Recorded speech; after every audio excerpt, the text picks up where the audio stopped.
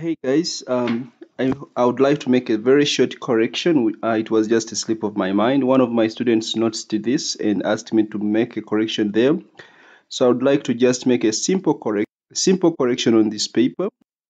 So there was a problem with this question here, where I found this is question number 3.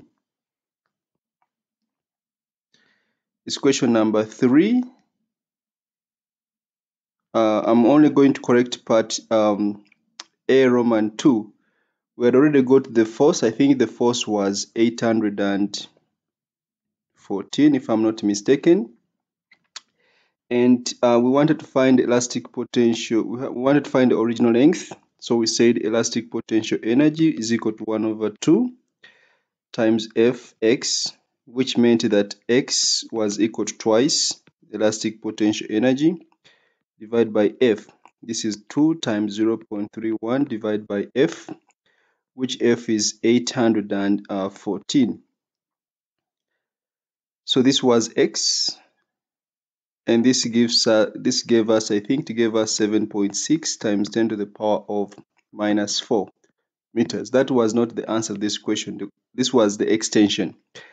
So since we can use a simple expression for strain.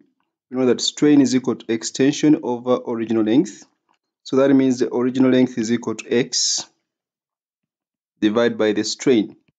So the x is 7.6 times 10 to the power of minus 4 divided by the strain. The strain in this case was given as 5.4. So I'm supposed to divide this by 5.4 times 10 to the power of minus 3. So 7.6 exponent minus 4 divided by 5.4 exponent minus 3,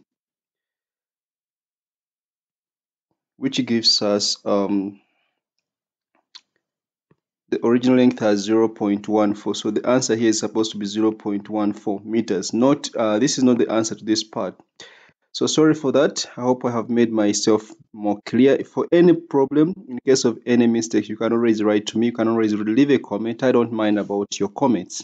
I'll always try my level best to answer your questions. Bye bye.